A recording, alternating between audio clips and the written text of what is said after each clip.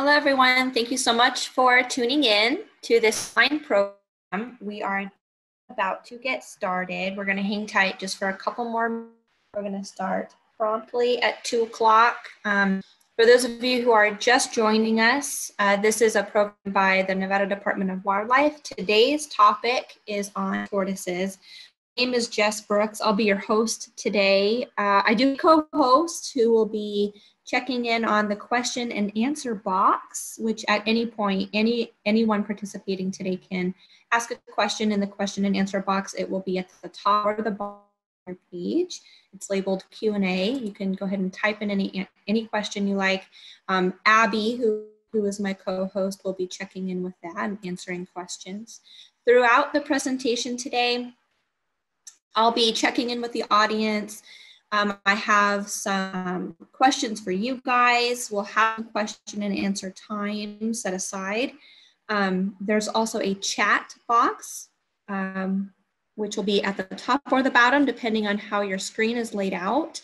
And throughout the presentation, I'll be checking in with you guys. I'll have questions, some little activities and such. So at those times, you will be able to access the chat box. However, right now it's closed. So before we get started, I want to thank you again for tuning in. This is a family program and it's rated G. That means that it's only for families and anyone who would like to participate. However, there's no profanity or inappropriate behavior, or we can ask you to leave the presentation. We can also dismiss you from the presentation. So follow along, get creative with some of our short activities, and all right, let's get started. So like I said, my name is Jess Brooks. I'm going to turn my video camera on just so you can see my face and my beautiful desert tortoise here in the background. I work for the Nevada Department of Wildlife. I love talking about desert tortoises. They are our state reptile.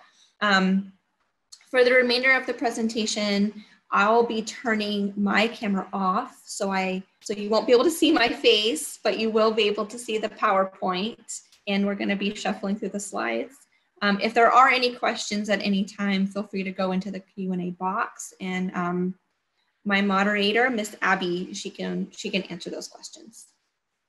All right, I will turn my video camera off just for a minute, and we'll get started.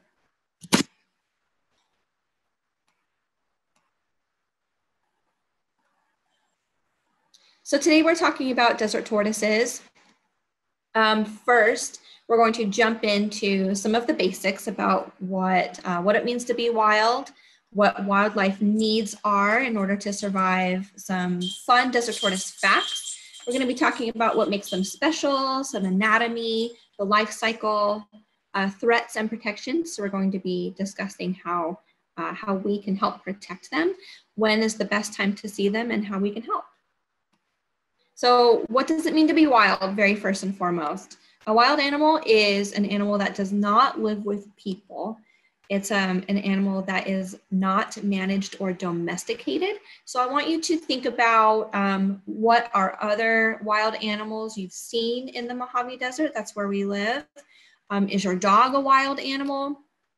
Are desert tortoises wild? And that is sort of a loaded question. We are going to be discussing that a little bit later on in the presentation. But I did want to show you this picture off to the right. Both of these tortoises are domesticated. One is a full-grown adult and the other one is a baby. So wildlife needs 4 things to survive. Think for a moment, see if you can think about what they are. They are food, water, shelter, and space. These 4 things are necessary for survival. These 4 things also make up the animal's habitat. Desert tortoises need other wildlife too to survive. So on top of having food, water, shelter, and space, they also need all the other plants and animals that make up their environment. These 5 things make up an ecosystem. So this is a very quick drawing of our Mojave Desert. This is just a very brief picture. It does not include all of the other wildlife. Today we're going to be discussing more about our desert tortoise and how they fit in. So desert tortoises, their average adult shell size, which is measured front to back, is between 7 and 14 inches. They do not get that big. Their average adult weight size is between 10 and 17 pounds. Males are normally largest, and their average lifespan is between 35 and 40 years in the wild, and as long as 80 years in captivity. Now, there is a record for this, and I'll be asking everyone later on what the record is. You might have a couple seconds to research it if you want, but that will come later. The mortality rate for juvenile desert tortoises is about 98% in the wild. And that's mainly due to predation. In captivity, however, the mortality rate for desert tortoises is close to 0. So it's sort of like having two different populations of the wild desert tortoises and captive desert tortoises.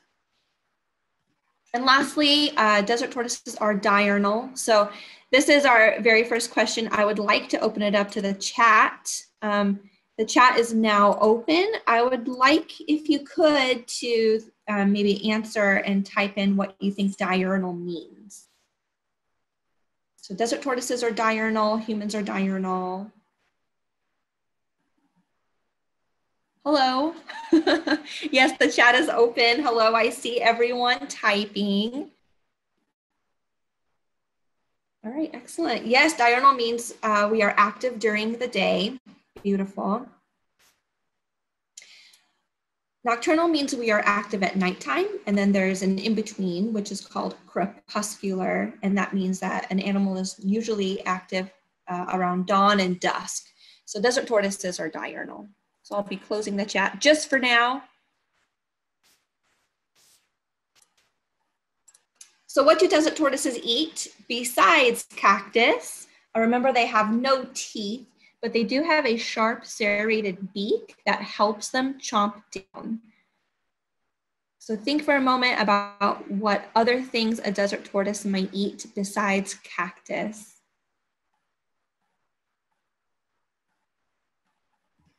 They eat prickly pear cactus and their fruits. In fact, in the picture, this is what the desert tortoise is munching on.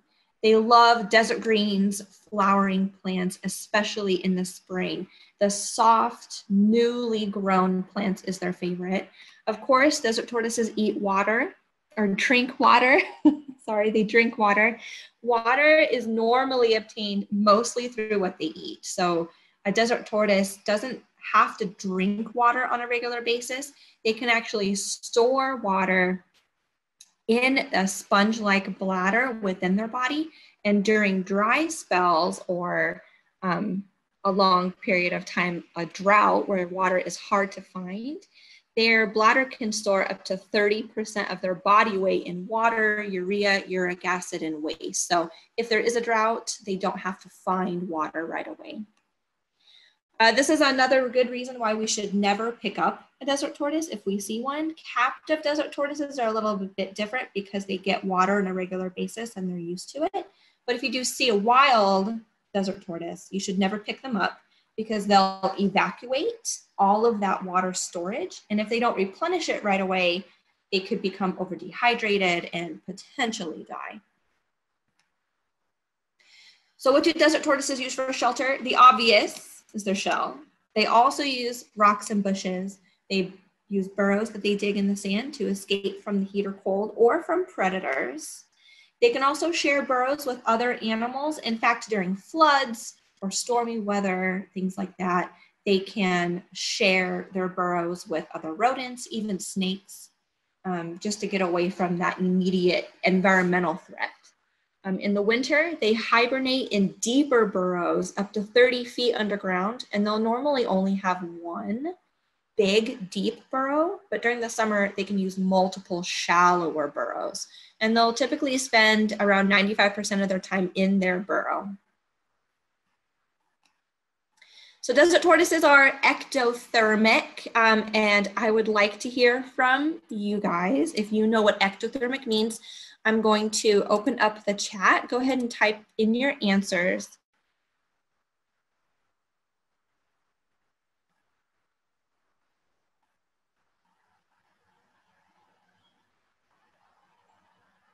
So what I'm looking for, if I did misspeak, because there are two words that we can talk about. Desert tortoises are ectothermic, and I'm opening up the chat to see if you guys know what ectothermic means.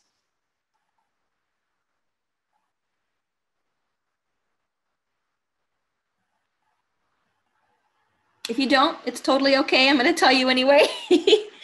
I am seeing some good answers. Yeah, okay. All right. Ectothermic, which is what desert tortoises are, it's also called cold-blooded, which means an organism that regulates its own body temperature by exchanging heat from its environment. That's why lizards, who are also ectothermic, will sunbathe on hot rocks to absorb that heat from its environment.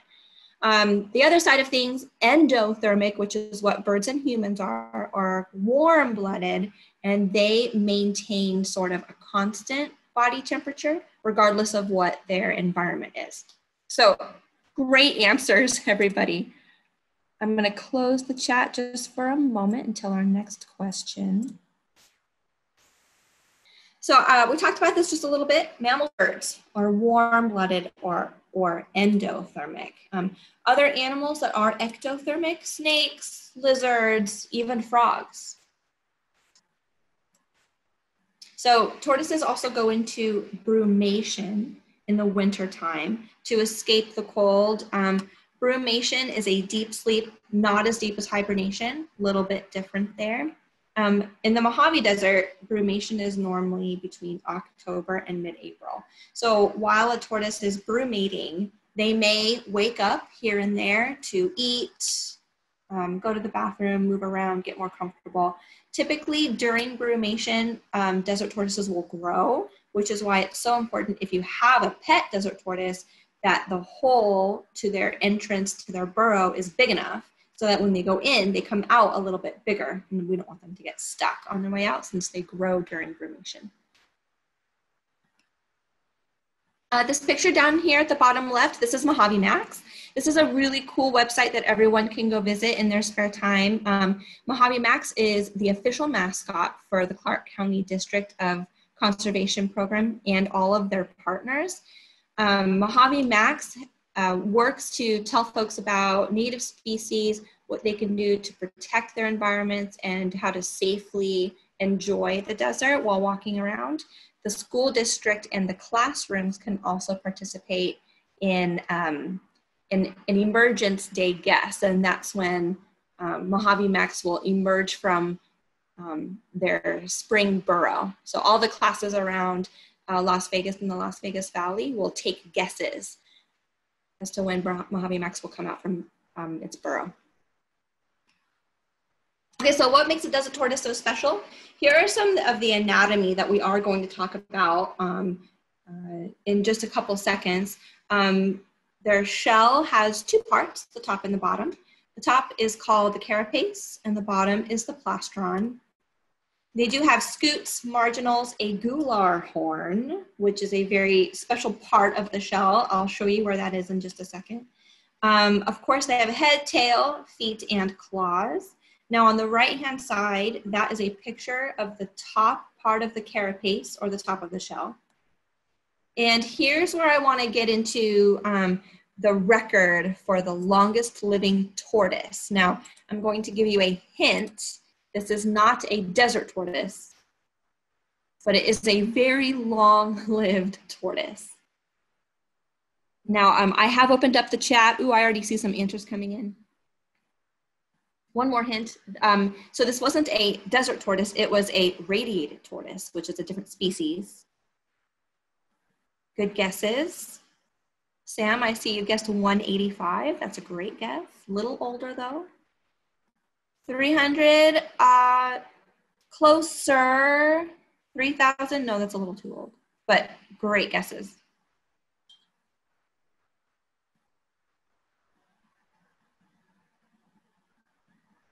Wow, I'm impressed.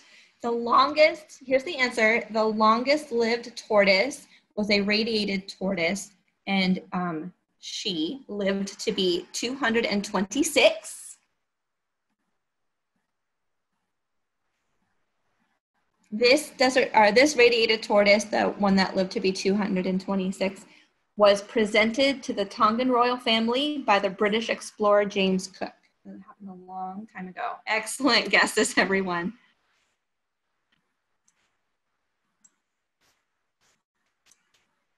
All right, so one by one, we are going to go through some anatomy red squares first. So of course, the top shell, or the carapace. The bottom shell is the plastron. Those are the scutes. Marginals are all the plates on the side. And the gular horn is a forked, or two fused forked plates in the very front of the desert tortoise's shell, and it's only on the bottom. But I wanted to see if you guys knew what the gular horn is used for. So I'm going to pull up the chat. I'm going to open it up. So I'm going to see if you guys know what the gular horn is used for. This part, right in the very front. I'm gonna see if I can point it out to you guys. Right here in the very front, this forked little area right here.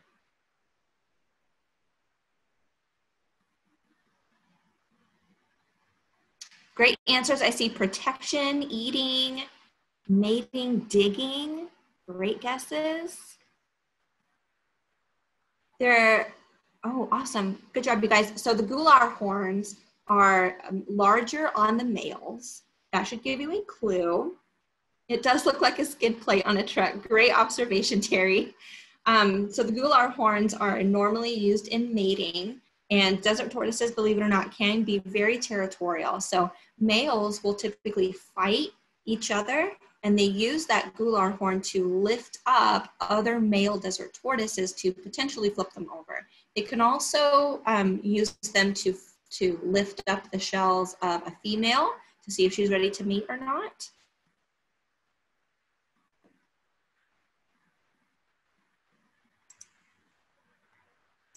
All right, good guesses, everyone. I do see everyone's answers in the chat, even if they're not popping up for everybody. I'll do my best to announce it before I open up the chat for everyone. Alrighty, so we covered the shell. Now we'll cover the blue squares, the body parts of the desert tortoise. So number 6 is the head, of course. Feet and claws, and number 8 is the tail, which you cannot see in the back. Their hind limbs and their front limbs are elephant-like, and they have really thick, hard scales, which does act for protection. So depending on how large the gular horn is on a male, that can also help with protection as well. I forgot to mention that part.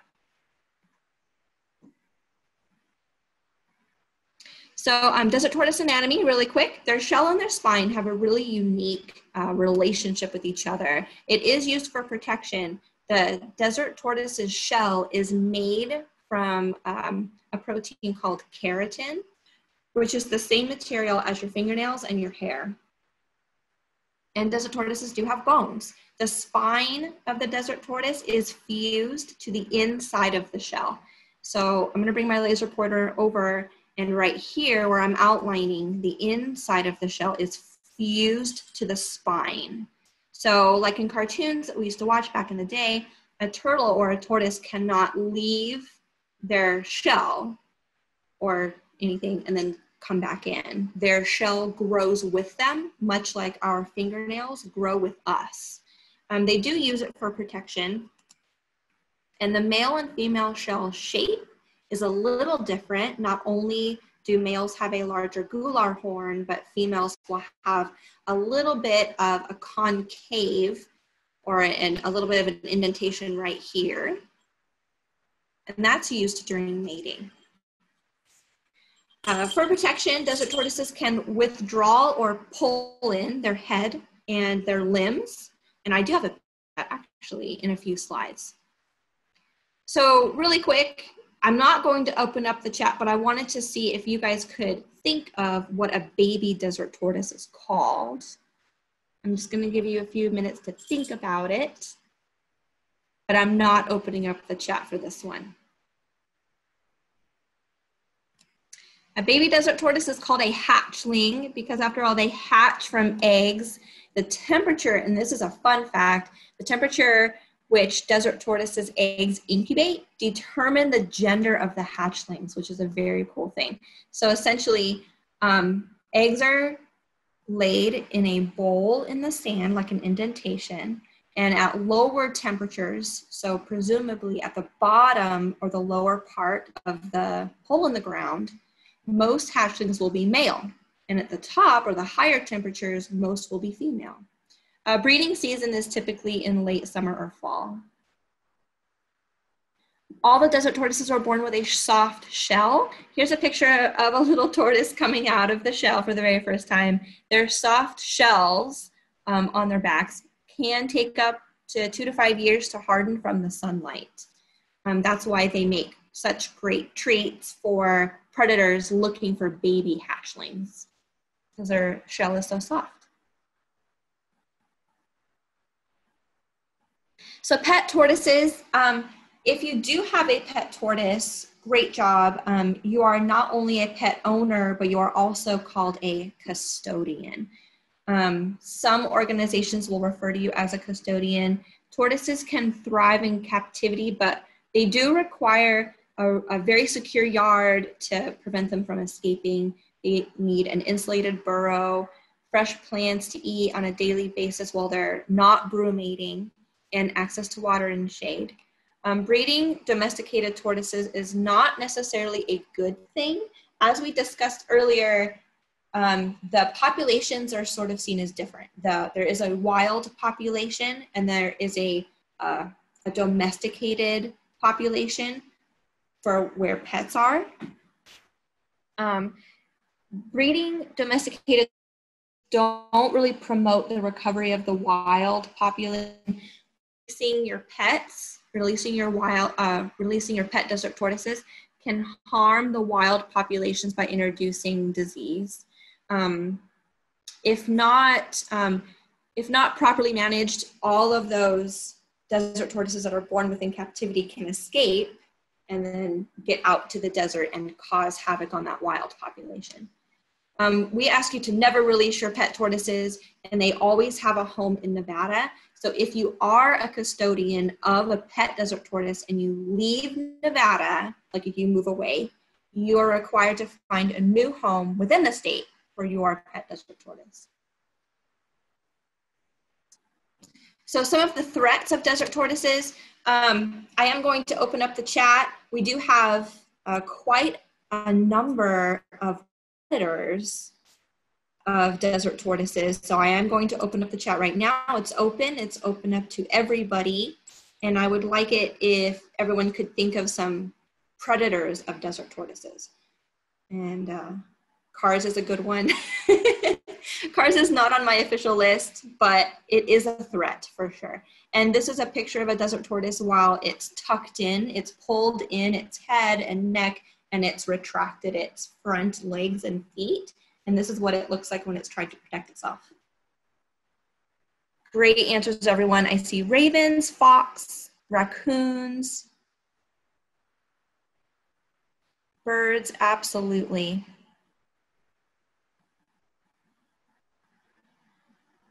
Coyotes, absolutely, yeah. Great guesses, everyone. I'm gonna leave the chat open for just a few more seconds.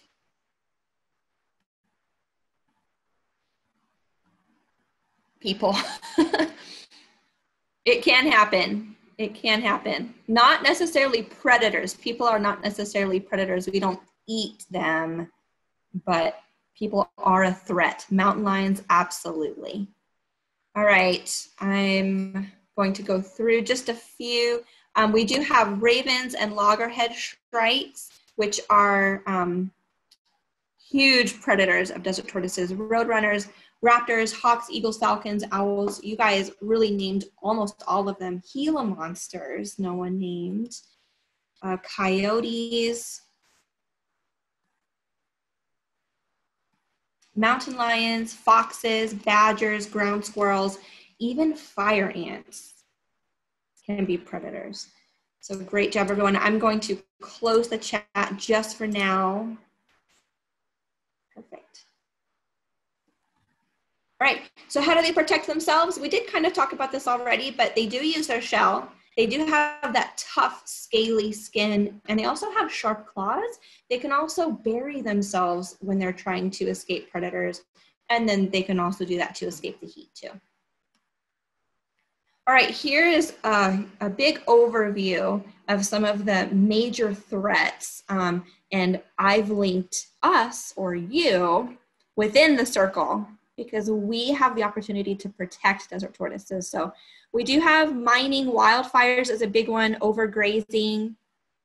Now, when I was talking about the predators, someone did mention people. This is where people would come in with OHV riding. I would just say when you are out riding, just be careful. Disease is a big one, urbanization, or also loss of habitat. Predators, coyotes, mountain lions, birds of prey. We did talk about a lot of those. Someone also mentioned solar panels. That was that's a great one. I wouldn't consider it a predator, but that is a threat to desert tortoises. Agriculture, invasive plants and animals. This also includes pets being released into the wild. And of course, railroads and power lines. So all of these threats are for the desert tortoise, but we can help against that. It is very important to protect desert tortoises. So one more time, I'm going to open up the chat, and this could be something personal to you. This could be something that the state mandates as far as laws and ordinances, but why do you think it's important to protect desert tortoises? And I have my reasons. Some are personal and some are because of Nevada state laws, but I wanted to see what you guys thought. So the chat is open, go for it. Why is it important to protect desert tortoises? I agree, they are so special. They are a big balance for an ecosystem. We are going to talk about that in a little bit.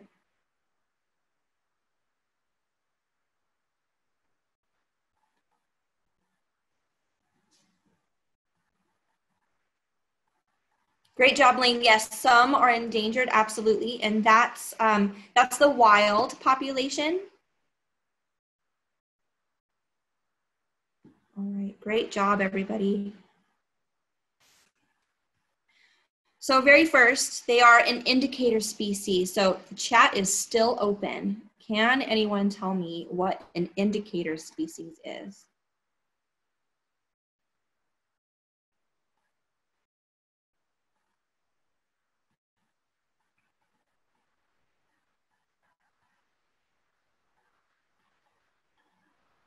Yes, Margaret, absolutely right. The health of the ecosystem, like a canary in a coal mine. Excellent job.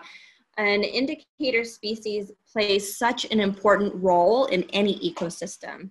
Their role as an indicator species, or the canary in a coal mine, can show us if there are issues in an ecosystem, or if there is a section or a part of an ecosystem that's struggling. The desert tortoise population in that area will also show signs of struggle. So that was beautiful, thank you. I'm gonna close the chat just for now until our next question. Alrighty. So other species do depend on desert tortoises for survival. We did talk about some of their predators, but that is part of that balance of an ecosystem. So Gila monsters eat desert tortoise eggs. Ravens eat small hatchlings. You know, they're so easy to munch down on. Their shells are so soft. And reptiles use burrows for safety, especially during environmental stress like storms or floods. They can share their burrows with other animals. What I've got on here is a picture of a Gila monster, and these guys love to eat desert tortoise eggs.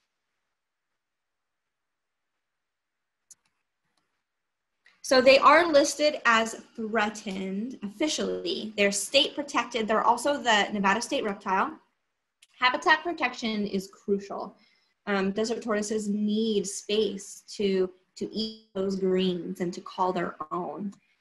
Here is a picture of, this picture was taken in Lake Mead National Park, and the fence that you're looking at is only between 8 and 13 inches above the ground. What that does for the desert tortoise is keep them inside a protected land habitat area.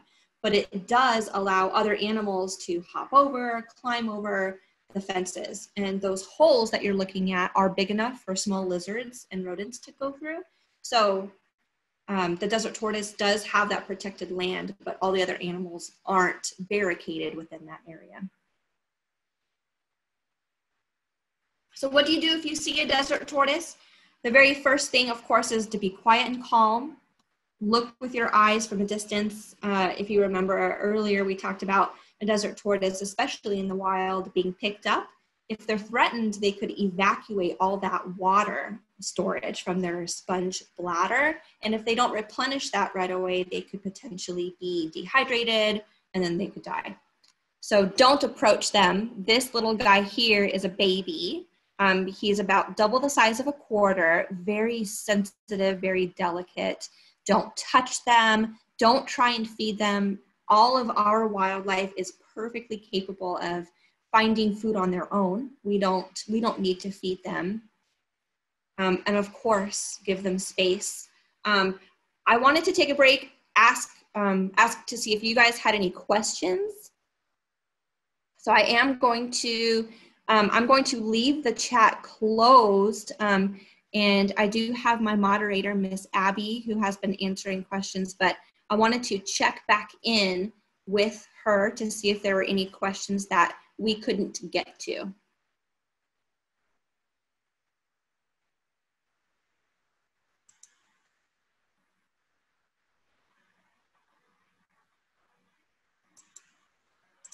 So I do see, thank you for all your questions. These are great. So I do see a question from Sam. It says, are they in other states? Absolutely. The desert tortoises are found sort of all over the desert Southwest. We have a really great habitat for them in the Mojave Desert, but they're also found in Arizona, Mexico, California, a little bit in Utah.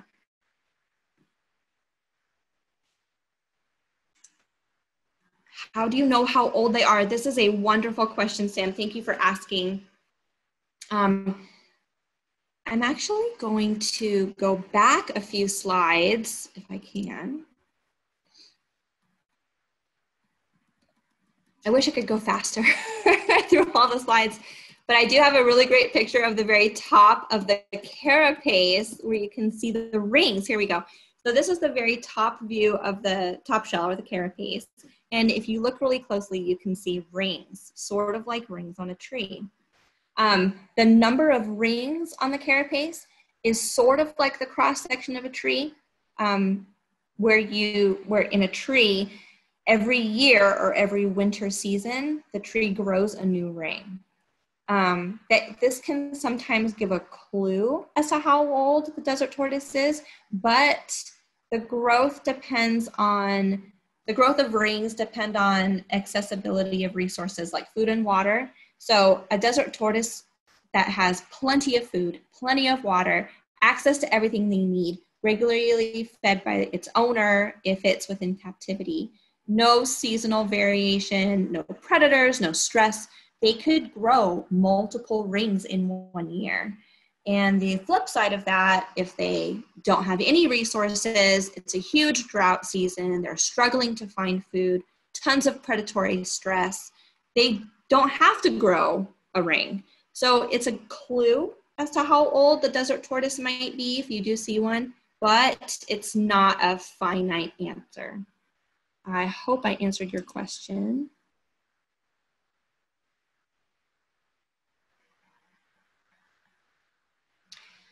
I do see a question that says, do desert tortoises migrate?